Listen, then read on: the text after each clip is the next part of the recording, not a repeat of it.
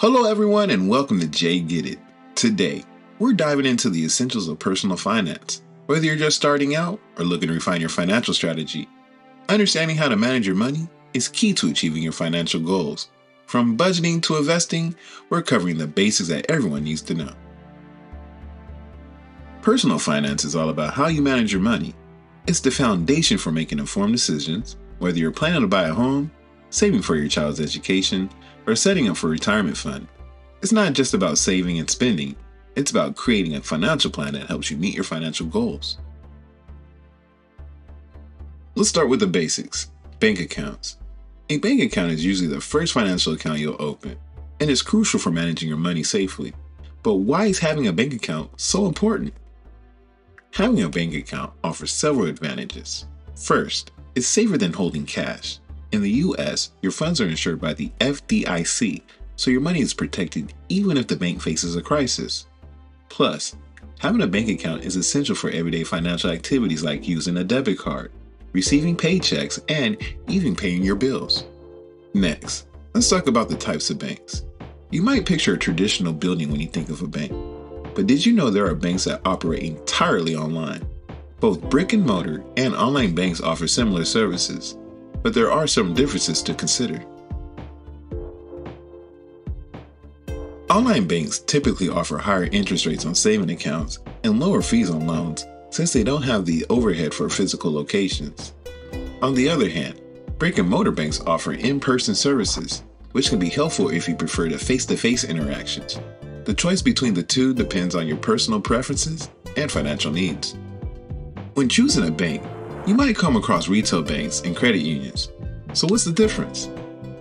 Retail banks are for-profit institutions that offer a wide range of services, including checking accounts and savings accounts, loans, and credit cards. They often have advanced online technology and a large network of branches and ATMs. Credit unions, on the other hand, are not-for-profit organizations owned by their members. They typically offer low fees and better interest rates, but with fewer branches and ATMs. Now, let's explore the different types of bank accounts you can open. Each type serves a specific purpose, so it's important to choose the right one for your needs.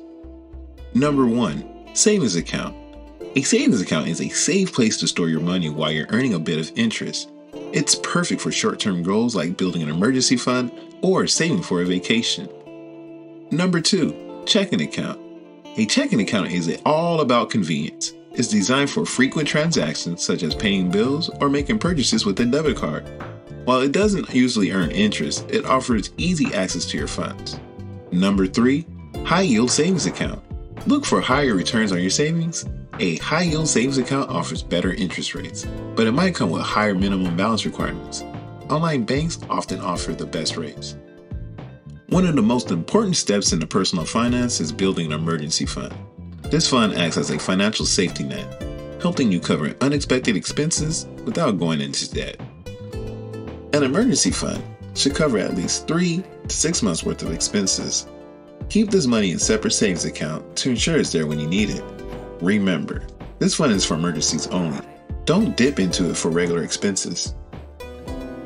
Personal finance is a journey, and it starts with understanding the basics. By choosing the right bank accounts and building an emergency fund, you're setting up yourself for financial success. If you found this video helpful, don't forget to hit the like, subscribe, and hit that notification bell for more tips on managing your money. Thanks for watching. The only people who get it are the people who get it. Goodbye.